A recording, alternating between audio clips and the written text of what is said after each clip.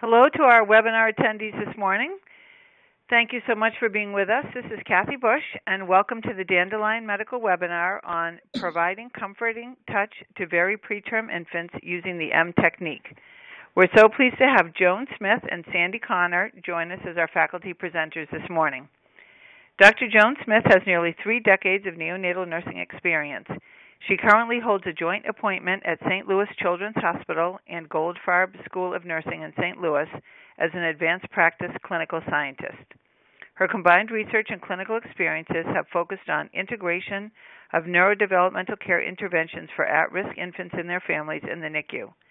Most recently, she has focused on implementation science related to clinical decision support tools for therapeutic hypothermia and the safety and suitability of the M technique. Sandra Conner is a physical therapist supervisor at St. Louis Children's Hospital in the NICU. She is designated as a developmental care specialist by the National Association of Neonatal Nursing. She serves as co-chair of the Developmental Care Committee at St. Louis Children's and the subcommittees for kangaroo care, positioning, and infant massage. She is a member of the National Association of Neonatal Therapists and serves on the NANT Collaborative Board. Sandy is certified in lymphedema management, premature infant massage, and the M technique. So welcome, Joan and Sandy's going to start us off today. Hello, this is Sandy. We have nothing to disclose. So when Joan first started doing her research, we looked at clinical questions like wondering, do you routinely offer comforting touch, massage, gentle human touch, acupressure, etc.? If yes, who provides this comforting touch? Do you routinely offer this touch to infants born less than 30 weeks gestation? And at what postmenstrual age do you begin integrating comforting touch routinely into your practice? Do you have restrictions, or do you have a specific protocol? So we know that more than 80,000 very preterm infants born less than 30 weeks gestation are born annually, and very preterm infants are at risk for significant cognitive impairments, behavioral problems, social and emotional adaptation, poor executive function, a wide variety of learning disabilities, and increased need for special school services. The environmental impact is extremely important on these infants, which is why the synactive theory is an important framework for this research. It's about decreasing stress by altering the infant's micro and macro environments based on each infant's physiological and behavioral responses. And the synactive theory is a foundation for developmental care. You can see by this slide that we know there's exponential brain growth that occurs between that 25 weeks and term. And you can see that by this slide here. And stress caused by maternal separation, pain, isolation, sleep deprivation, and other environmental events activate the HPA, which is the hypothalamic pituitary adrenal axis. And constant stress becomes toxic, which disrupts brain architecture, causes stress-related disease and cognitive impairment. And we know that stress can increase caloric expenditure, and prolonged stress increases the risk of cognitive function, cardiovascular disease, diabetes, and mental health challenges. Developmental trauma is really a traumatic event that occurs during sensitive and critical growth period. And the caregiver regulates the infant's stress response. If it's safe, secure, loving, it cultivates resilience. And we know that simple care precipitates major fluctuations in cerebral hemodynamics, which can be associated with parenchymal brain injury and long-term developmental outcomes. HPA axis dysfunction, which is chronic stress, can cause insulin resistance, autoimmune diagnoses of the gut, regular alterations in brain structure and function, and growth failure. And GE reflux represents one of the most important manifestations to stress exposure to the GI tract. So this slide here shows these were all 25-week gestational age infants at term with a similar medical course. And you can see by looking at the slide the difference in the brain structure, especially in the sensory motor regions of the brain. If you go back to the basic science of the autonomic nervous system, we know that controls visceral function. So your heart rate, respiratory rate, digestion, breathing, and swallowing. And the sympathetic nervous system is the fight or flight. The blood flow goes to the skeletal muscles and lungs, dilates alveolar oxygen exchange. You get increased heart rate, vasodilatation of the coronary vessels, and blood flow away from the GI, inhibiting peristalsis. Whereas the parasympathetic nervous system is the calming of the nerves, the return to regular function and enhancement of digestion, causing dilation of the blood vessels to the GI and accelerating peristalsis. So when you think of our kids who are in stress, obviously the sympathetic nervous system is kicking in, and we want to promote more of the parasympathetic nervous system of the calming. The infant signals that you see, the approach signals, are smiling, cooing, quiet and alert, relaxed limbs, smooth movements, soft, relaxed facial expressions. And I often will look at the fingers to see the relaxed finger flexion. Whereas when the infant is starting to exhibit signs that they're not sure of what's going on around them, you'll start to see them either suck, you may see hand or foot clasping, fisting, grasping, bracing body part against the crib, hand to mouth or face, going into a drowsy or light sleep, and or a tremor or twitch. And the avoidance signals are actual changes in the heart rate or respiratory rate or color, whimper-like sounds, finger splay, saluting, which is spreading of the fingers, thrusting the legs out straight, or sitting on air, which is straight up in the air, grimace of the forehead, eye floating or looking away, arching, gasping, or yawning, hiccuping, spitting up, or gagging. So the goals really in all of our interactions in the NICU is to promote autonomic and behavioral stability and to modify our handling in response to the baby's cues. So ideally is to provide containment and boundaries in all our interactions, including position changes and transfers. And anytime you're doing any massage or comforting touch is to slow down, stop, or provide containment during interventions if you start to see any of the stress signs. So when Joan initially started doing her research, she did a review of literature on massage and found several cited research studies that showed the benefits of regular infant massage being weight gain, decreased pain, improved digestion, decreased hospital lengths of stay, decreased stress, which is obviously the goal, and improved neurological, motor, and behavioral development. But what she found was gaps in the literature. There was kind of a conceptual ambiguity when you say the word massage. There was no clear operational definition, and there were varying protocols.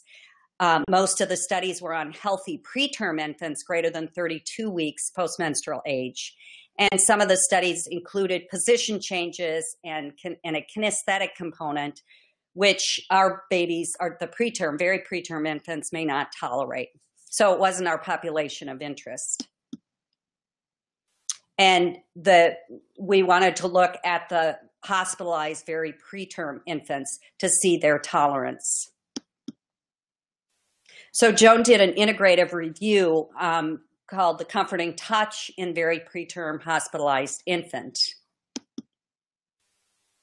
And in looking at it, found that most of the touch that very preterm infants receive in the NICU is associated with medical nursing procedures, which results in adverse effects like hypoxia, bradycardia, sleep disturbance, and increased intracranial pressure.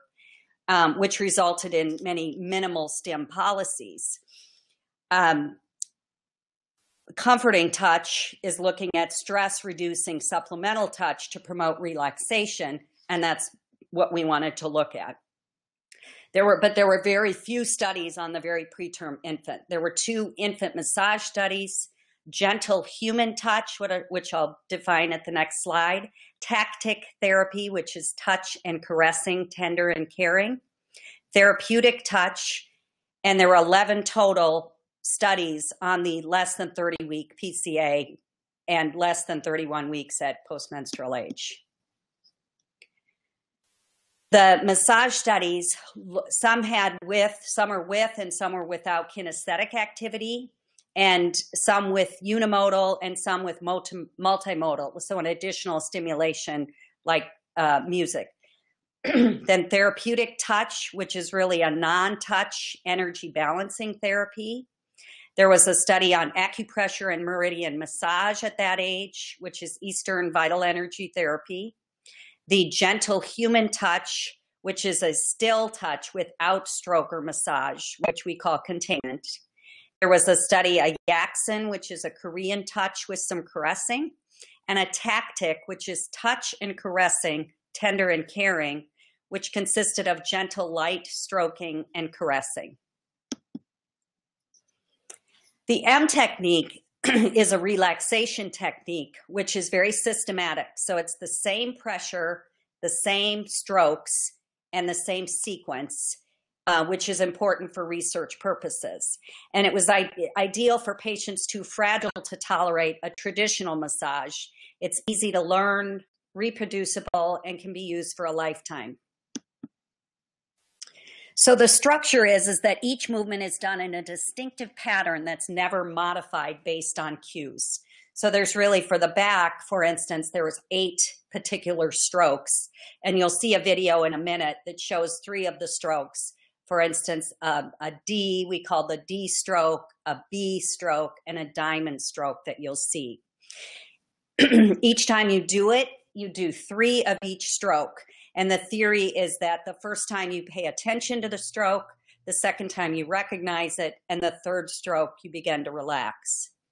And the pressure of the M technique is a 3 on a scale of 0 to 10. So 0 would be no pressure. And if you just on your forearm right now, just with your fingers lightly, just do a downward stroke, you can see the 1 or 2 would be like a light tickle, which can be aversive to our population. And then adding a little more pressure to that, where you're actually getting a little bit of indentation of the skin, is the level of the 3. And it's very slow, constant, rhythmical stroke.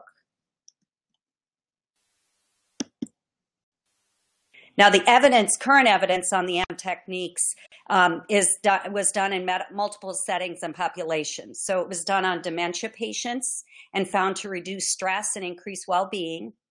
It was done in a hospice setting, which showed reduced terminal agitation, anxiety, stress, and increased relaxation.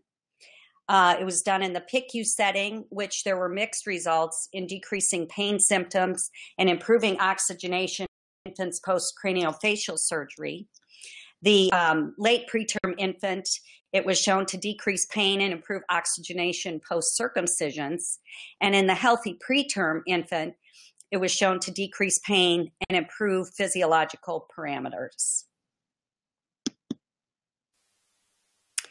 And now, Kathy, if you can pull up the video, please.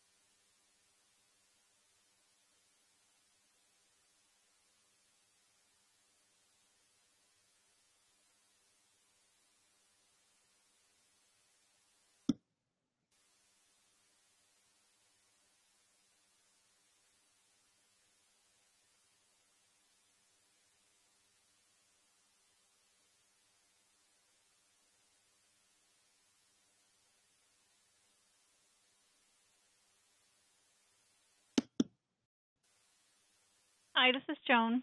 Thank you for inviting me to be able to talk to you. It's an honor to be here, and I'm just going to talk you through the process that we went through. There was a group of us that were interested in learning about this.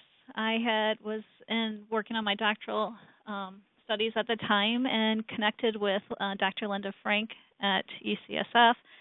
And she is actually the one that told me about the technique. And so while it sounded good to many of us, we were still highly skeptical. So we wanted to see what we could do to bring it here and see what it would be like for ourselves. So we got a small grant, and we're able to bring Jane Buckle, who is the actual developer of the technique, in from England. And she met with a group of us. As you can see, we all learned the strokes, and she spent several days with us teaching us not only the baby technique, but also adults as well. And so that was probably one of our best decisions, was that we were able to experience ourselves. And so it let us know how at least we felt, not that we could put that directly on the infants, but at least it gave us an area from which we could start. So we wanted to go ahead and see, is this even a potential that we could do in our babies who historically have been known to be very sensitive to much of the stimulation that we give in the NICU?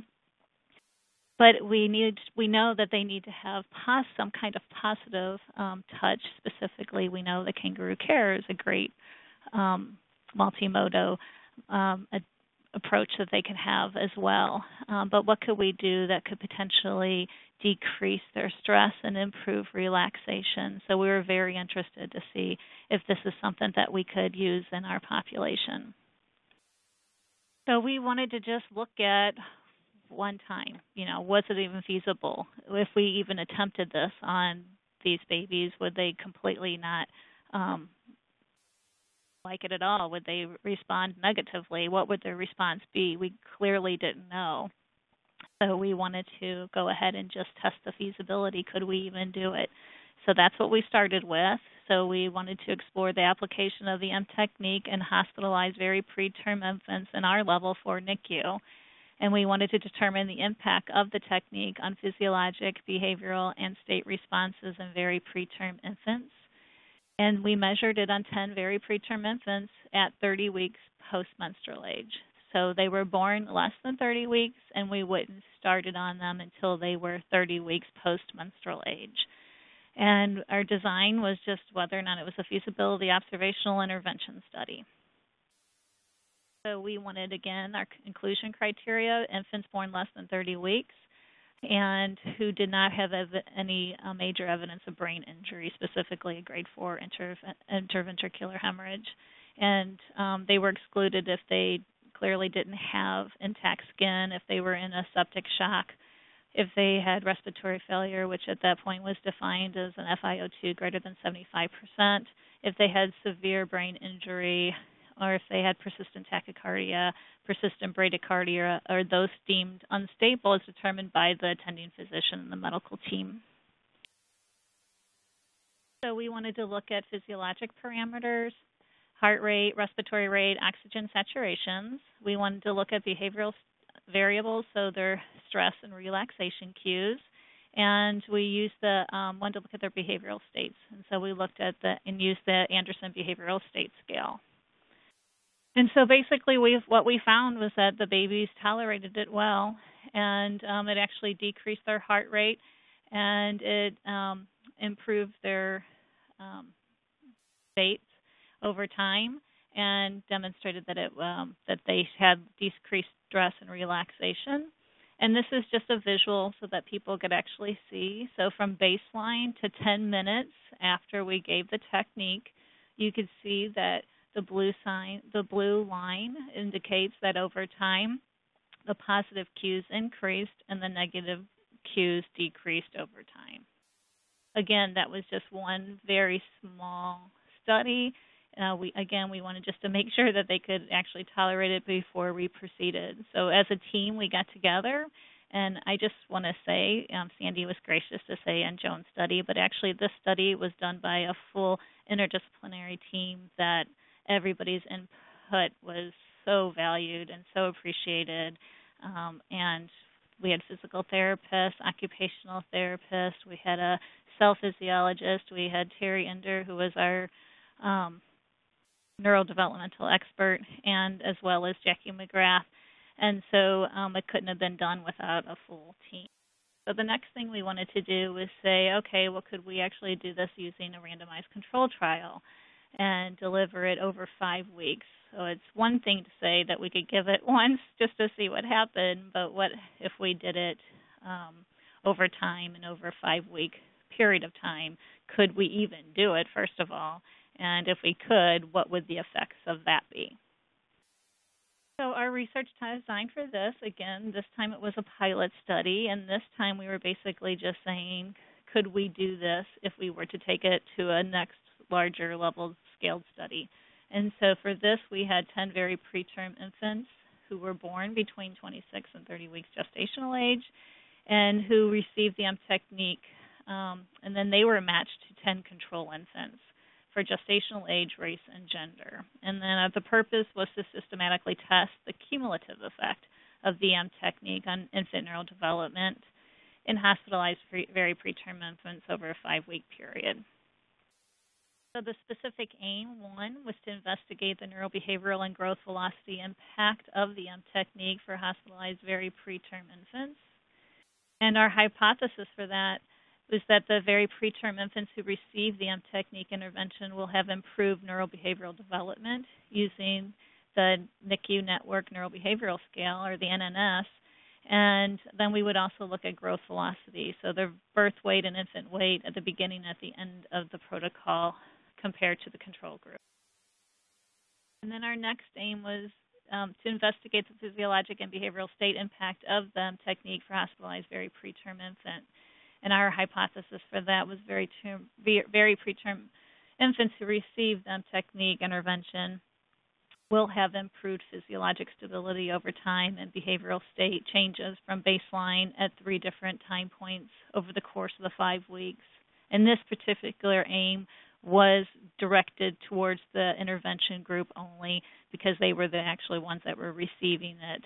We had a control group, but we didn't compare whether or not it would have just been randomly looking at their vital signs or their states during any course of time that was not controlled for. So this was basically our conceptual model, is that the deleterious effects of the environment, the biological makeup of the infant, the genetic and the epigenetic makeup of the infant all come together, and what we were trying to do was modify the environment by providing an technique or a relaxation intervention over a 5-week period, and specifically looking at NNS scores, so the neurobehavior and growth velocity impact, as well as specific physiologic and behavioral state impacts as well. So our setting is a large level 4 NICU, and it is an academic center. And very preterm infants greater than or equal to 26 and less than 30 weeks gestational age were randomly assigned to the experimental or control groups, and 30 weeks postmenstrual age at time of commencing the intervention. So again, similar criteria to our feasibility study, and making sure they were babies that were born anywhere between 26 and 30 weeks postmenstrual or gestation, and then they were 30 weeks once we delivered the intervention itself. And then we followed a very detailed protocol that we had established through our feasibility study. The feasibility study is great for those who are actually looking for an easy way to get involved in research or to look at a specific practice intervention, because it allowed us to say, oh, what we thought was going to work didn't work. We need to change this. We need to modify that. So it's a really nice first way just to start. And then because we did that part of it, we did have a pretty good detailed protocol to follow.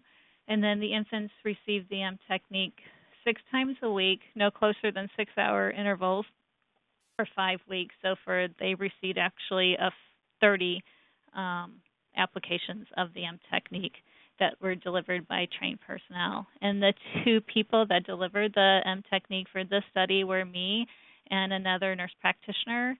Both of us have extensive years of experience in working in the NICU, 30-plus years, and also with dealing with babies specifically related to neurodevelopment. And again, the methods we used were the NICU Network Neurobehavioral Scale, and we measured that at the end of the 5-week intervention.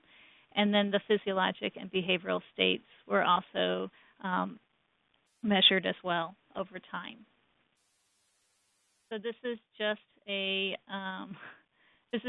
little, hopefully not too confusing to look at, but this is just a little flow diagram just showing that when the babies were admitted, at what particular age, the ones that came into our unit, and then the ones we excluded, and the reasons for exclusions, and then the ones that were randomized and how we randomize. When I go through the results for you, instead of having 10 and 10, we actually had 9 and 9 because there was one infant who had expired before we started the intervention itself. So this is just a table showing that the characteristics you can see in the M technique group as far as birth weight is concerned. The mean birth weight for the babies in the M technique group was 970 compared to the control group of 932, so there was virtually no difference. Gestational age was actually very close as well. Their APGAR score at 1 minute and for the M technique group was 3.9 versus 4.2 in the control group. And then you can see we looked at acuity scoring, and then you can see the gender as far as male and females were pretty much equal, and as well as black and white as far as our race, and that's how they divided up. So very close to being equal in the two groups. And then this is just a descriptive variable table as well, just showing that the majority of infants were either on high humidity nasal cannula, CPAP, CPAP, and one baby in the control group was originally on a ventilator. And then most of them did have some type of supplemental oxygen. And we had in our unit at this time, we had 2 patient room designs. One is an open pod, and the other one is a single room design. And for the most part, that it was equal in those 2 groups as well. And the majority of the babies were on caffeine that received. Not surprising considering the gestational age. So this is our results. We looked at the NNS, and what we found here is there's some degree towards having some maybe significance, but there really was not a significance, so we can't say that the M technique had a big neurobehavioral significance. What we can say compared to the studies that are out there that look at neurobehavior for babies that are born very preterm is that the scores were similar to those, and we feel that because we did the testing on the early age of postmenstrual age, so as soon as they were finished with the M technique over that 5-week period, they were closer to 35 to 36 weeks postmenstrual age. And at that time is when we tried to get the NNS done and did get it done. But because of that, many of the published reports, the actual test was done on the babies when they were closer to term equivalent, so closer to 40.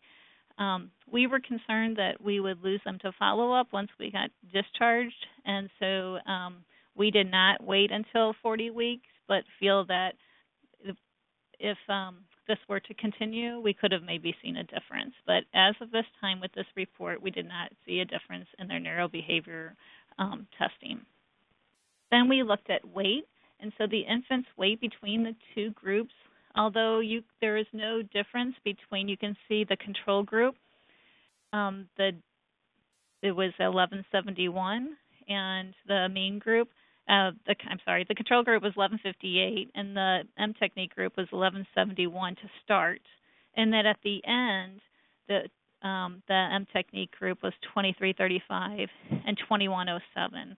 those numbers at their weight at 35 weeks postmenstrual age were not significantly different between the two numbers. However, the growth velocity, so the amount of weight they gained from 30 to 35, was significantly different at a P level of 0.005 in the group that did receive the M technique intervention.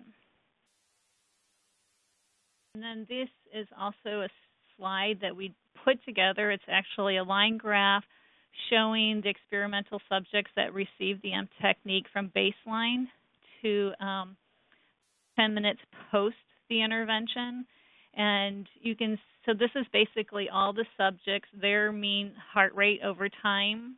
So at the on the y-axis is the heart rate, and on the x-axis is the time points and at baseline. But if you can see, because I know it gets confusing just to look at, but the black line that goes all the way throughout is basically a mean of all of those numbers together. And it's just to show you that from baseline to the end, 10 minutes post the intervention, their heart rate did increase. And then this is one that just shows them from each time. So at 30 weeks gestation, this is their heart rate went from a mean of 170 down to a mean of about 154. And then at 32 weeks, their heart rate was a little bit higher to start with, so 174 down to a mean of about 156. And then their heart rate at baseline at 34 weeks was actually higher. So you can see this actually represented what it was like for us to go in and deliver the intervention. As the babies matured, they were more awake by the time we went in to do the intervention. And I don't know if I made this clear or not, but the intervention, we never woke up a baby to do the intervention. The baby was in a awake state prior to giving the intervention. And so as you can see over time, their heart rate actually shows you that you know, they were active and moving around as they're older, the gestational got, but they still, you could see, responded to the intervention over time. And then this is their respiratory rate. So this is similar over time. You can see the respiratory rate actually is kind of all over the place, but for the most part, it did decrease over time as the intervention was delivered at 30 weeks, 32, and 34 weeks. And then this one is kind of the reverse of what we just saw in the other two. So the this is the oxygen saturation. So we delivered the intervention, and then you can see over time, both at 30, 32, and 34 weeks, the oxygen saturation's increasing as well. And then this is the Anderson Behavioral State Scale. And for any of you who are not familiar with the scale, it's a 12-category scale, and it basically measures their state over time. So looking at anywhere from a quiet sleep all the way up to awake and fully and hard crying is the higher number. And so the Anderson Behavioral State Scale scoring is on the y-axis, and you can see the higher the number, the more crying or awake that they are, and the lower number, the more they're in a quiet or a sleep state. And so you can see, again, this makes sense. So at 30 weeks gestation, their alert and crying is not as much as they are when they're 34. And so, again, the point here is that as we gave the intervention over time and through 10 minutes post the intervention, they went to more of a quiet and relaxed sleep state. So basically, this is one of the first studies to support the cumulative effect of this infant-driven technique, and it incorporated a series of stroking, so it was more than just gentle human touch, but I will say that it was very much in tune to the baby's behavioral and physiologic cues. We used a specific set pressure, we used a set sequence, and it was repetitive. And specifically, again, for babies that were born very preterm and it was delivered over a 5-week period. And it also demonstrated the utility and feasibility that it could be done and potentially have a positive physiologic and behavioral state impact and have immediate positive reactions, even though there was no neurobehavioral differences shown in this particular study. So like any other research, there are benefits, but there's also a lot of limitations. And although I didn't list all the limitations, I do want to make it very clear that this is a small sample size. It's 1 unit, and so its generalizability is limited. We did not take into account babies who had alterations in brain function, so who may have already had MRI findings that would have shown that they had some type of neurologic impact. And we did not look at, again, long-term outcomes. So once the baby came home and did some NNS scoring on babies when they were closer to a year or 2. And we did not take into account the perinatal factors that could possibly affect neurobehavioral outcomes, such as antenatal steroids.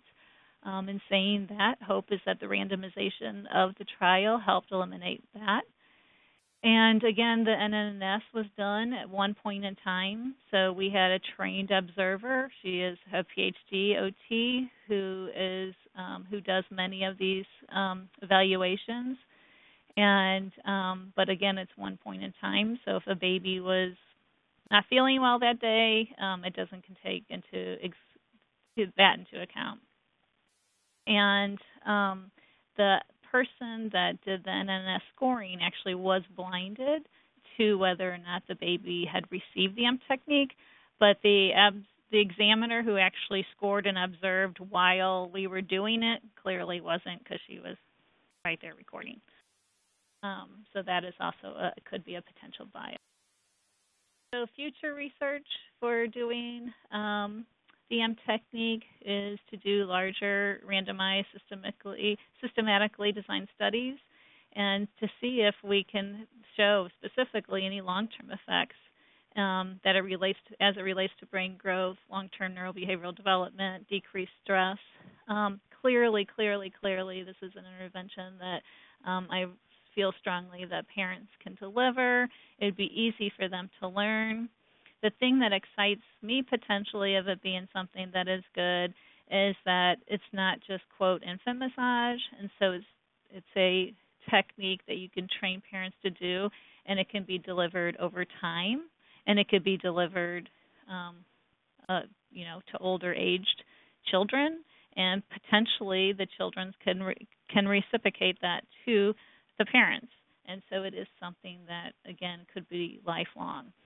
And it is modifiable infant-driven technique starting at 30 weeks. And that was really our point, is we wanted to see, can we deliver something that's a little bit more than containment and provide positive touch and strokes, because we know these babies are getting touched and manipulated and stuck, and many things that are negative over time on a daily basis. And so for us to say, okay, well, we're going to limit any stimulation, but not provide something potentially positive, for me, that was just something that was important. And implications for practice, again, the study builds on the science that touch is very important to very preterm infants. And so we need to try to hopefully get across or go to the next step of not just always providing minimal stimulation, but potentially positive stimulation. And it's something that can be done in a relatively short period of time that doesn't require manipulation and kinesthetic activity for the baby, and could be something that both the caregiver as well as a parent could provide as well. And more importantly, healthcare professionals can teach these to parents and, again, could potentially have beneficial outcomes, not only for the babies, but hopefully on the health and wellness of the parents and the mental health of the parents as well. So I do want to acknowledge that the support that we had for this, and I got a small grant from the National Association of Neonatal Nurses, Small Grants Reward Program, St. Louis Children's Hospital Nursing Research Grant Program. I was also able to receive funding, and St. Louis Children's Hospital sabbatical provided me the time to actually not do my nurse practitioner shifts at the time, but actually be able to systematically test this. So I wholeheartedly thank all of them for their support in doing this. And again, for the families and staff who went out of their way to support this program. I don't know about you, but I work in a center that has multiple projects going on at the same time, research studies, and so it can be overwhelming, especially for the staff nurse at the bedside to say, okay, one more study, one more thing. But people were sincerely very supportive of this project, and actually almost to the fact that it was kind of laughable. They would track us down so that we could come back, and they wanted us to come back and do the technique, on their baby to settle them down again. And, of course, we did it according to the protocol, but it was something that actually ended up being positive, and we weren't sure about that as well. And then Dr. Bobby Pineda was actually the one that did our NNS scoring for us, who was very well trained in that. And then, again, Jane Buckle. All the effort that she had in teaching us and supporting this as well. And then these were the major contributors I referred to earlier that we could not have done this study without them. And as you may or may not know, research is all about a team, and every single person was extremely important and valued for this project. So actually, I just want to see if you have any questions. Again, I thank you for the opportunity to present this to you, and hopefully it was beneficial. Thanks so much, Joan and Sandy, for this. It was really, really good. You've had questions coming in through the whole presentation. So, Sandy, if you want to unmute yourself and come back on the line, and we will try to feed both of you some questions. So first one that I see came in was the M technique 7 minutes long. Yeah, so the first time that we did it, again, we were learning how to do it, and you're going to deliver the technique based on the infant's response. The first time we did it, when we did the feasibility study, I think we were a little scared and wanted to make sure we did it right, but weren't in there too long, so we actually delivered it in 5 minutes. Once we became more familiar with it and wanted to be very systematic in its delivery, it ended up being a total of 7 minutes. So anywhere from 5 to 7. You had also, Joan, a lot of people interested in being part of the study, so we'll try to send these things to you, part of a multi-center study. So okay. Got a lot of interest in the comment section. Thank you for everyone that did that. Someone else want to give her the next question? Oh, yeah. So a couple people ask, and I think people know you and your unit pretty famously for some of the effects on your unique unit design and some of the studies you guys have done on development. So there was a question about looking at just those infants as separate groups, and did you guys consider that? It sounded like that you had equal numbers of your intervention babies in those groups, but yeah, that's why we wanted to pull that out, because that's a great question, and that's why we wanted to pull that out so that wasn't tangled in there, because they just came off doing the study about the design and shown that there was a difference and not in the difference. So we did try to tease all of that out once we actually ran our data. So that should not have been a factor. Great.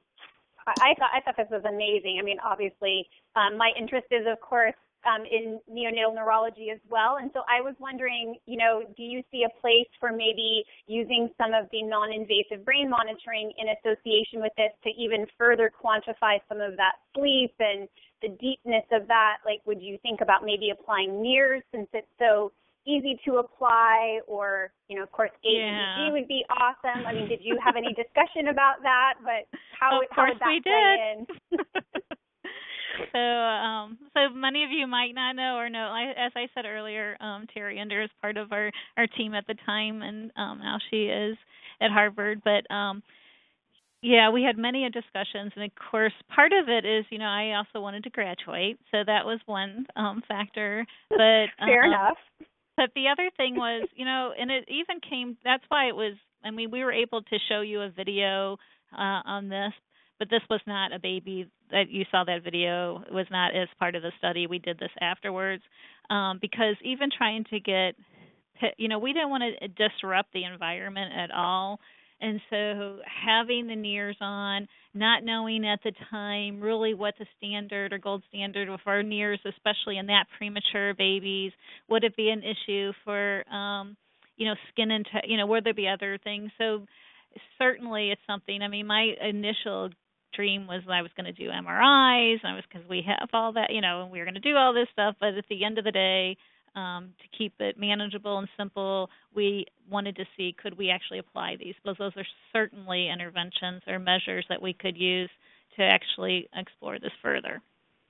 That's awesome. So a question I had too, and that other people are asking is, what about the use of this? I know you did the feasibility on preemies, but what about neonatal abstinence? Are other people looking at that? Or, I think you're saying, it's obviously safe, so certainly there are thousands of applications. So what do you think about the neonatal abstinence group? I think the neonatal abstinence group would be great. I mean, that was a group also at the time that we thought, and again, we didn't want to have too many factors, and so we limited it to a certain population. But that is certainly a group that I think should be studied and looked at and applied to, because I definitely think that they could potentially benefit. So somebody's asking about kind of dose effect or even suggestion. Would you do this twice a day, daily? If you were just to implement it clinically without research, what do you think? Would you do it as often as you could? What would you say? Sandy, I'm going to let So I have an answer, but I don't want to take over everything. So I'll let you go ahead. That's fine. I think the reason the application was done 6 times a week, so it was generally with the intent that a parent or a caregiver could do it once a day. So there isn't research on if it was done twice a day compared to once a day, but realistically, that was kind of why that number was picked, so that roughly it would be done on a once-a-day fashion. But I don't. In saying that, I don't think we really do have a clear dose effect. So that it again would be something, and I would encourage people, because doing full-blown studies, randomized control trials is expensive, takes time, and they need to be done. They definitely need to be done. If people are going to try to do something, I just try to collect data, and so that we can just have more support of, are they tolerating? Are they not tolerating? What is it about it that, and then share that with others. So I'm just throwing that out there. Yeah. So one of the questions I think dovetails nice with that is, how did you respond or modify the delivery if you did notice a baby showing any of those negative cues that Sandy kind of talked about in the beginning? So can you talk a little bit about if you did or didn't? Yep. So basically what we did was, again, like I said, really coordinated this well with either families when they were there and or the staff and the nurses and what they needed to do for the baby. So we usually started our day out, got there early in the morning and said, when is going to be a good time for you? When can we help support this? And then if a family came, we gave them an option. They knew about the study already, and so if you want to stay and watch, you're more than happy to stay and watch. If you want to, step out, feel free to do so, so that we could have uninterrupted time. And then typically it was during the period, a time where the baby's starting to arouse, and so depending on their sensitivity to what was going on, we basically, introduced ourselves like any of the massage and touch studies do. You introduce yourself, and then we would just place our hands in more of a containment-like posture and kind of wait till they settled in. And once we could tell that they were kind of done, okay, what's going on? Then we would start. It was interesting. The overtime thing was interesting because once we started, they knew. They knew that they had felt this before, they had done this before, and they would settle. So even though they were more alert and older when we would start, as time went on, they also had a quicker time to kind of come together and relax because they knew what to expect is just the best way I can describe it. And so if there was a period of time where somebody got fidgety or maybe they got almost too relaxed, then we would stop and pause. And typically that was not frequent at all. And then we would just go ahead and continue. So we never had to fully stop what we were doing. We would just pause and wait to them to allow us to continue, if that makes sense.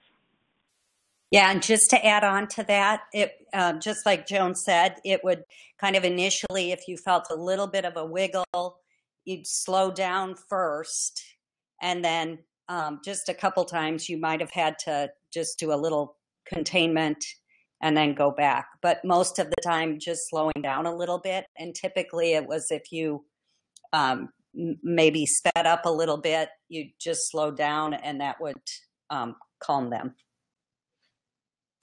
There was another question I noticed about doing the back.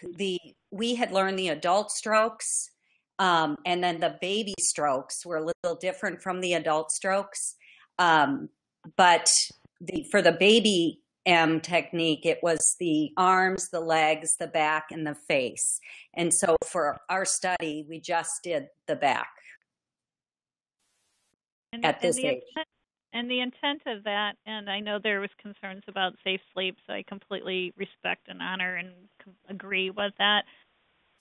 The intent was that we felt like if we could get central relaxation, it could help us promote whole body relaxation, and that was really where we went with that. And again, these are all babies that are monitored, that are studied over time, that we watch closely for. So we would basically get them to a point where we would continue to monitor them minute by minute as for the study, and then once that was done, we would put them into a comfortable, safe sleep position. There's a lot of just kind of general questions about the M technique, training availability. Is it a certification? Is it available in the U.S.? Some of those kind of logistical parts, especially, I guess, for people who are interested in partnering with you in future things. So can you talk a little bit about any of that? So we're working on that. So basically, we want this so that people, can be able to use it. And so Jane Buckle was very gracious to, teach us the protocol. Like I said, she came here, she did train us. I have spoken with her on numerous occasions because she will be the first one to tell you she is not a baby expert. And when it comes to specifically the very preterm infant, we really felt that we modified that for that population. So if she gets calls, she will contact us because she considers us the expert in knowing for the very preterm infant. And so what we've decided here is that we're going to work hard. The biggest thing, you saw the strokes, some of the strokes that Sandy demonstrated in the video. The biggest thing for us is really behavioral cues. I mean, we just so there's two things. One is the actual pressure. The pressure, Jane spent a long time working with us on the amount of pressure, and so the pressure is very important, but also the reading of the cues. I don't want people to just be like, oh yeah, we can just jump out there and do, because really anything else we do in the NICU, reading behavioral and physiologic cues is key to what's going on with the baby. And so we are putting together something that hopefully we can transcend this. So I don't want it to be like, oh, you can only do this if you've only gone through us, yet there still needs to be somewhat of a package so that people know how to deliver it appropriately. So we're working on that still. Great. I think people will be excited to hear what's coming with that.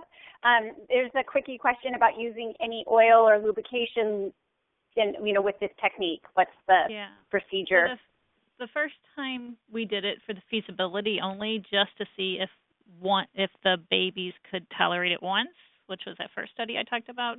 I didn't want to put in other factors, so I didn't want to include oils, because there's plenty of studies just on the oils themselves. So the initial time we did it, it worked okay, and we didn't use a lubricant. Doing it over multiple periods of time, we found that we really needed to. So the majority of our patients had Aquaphor at the bedside, so that's what we used.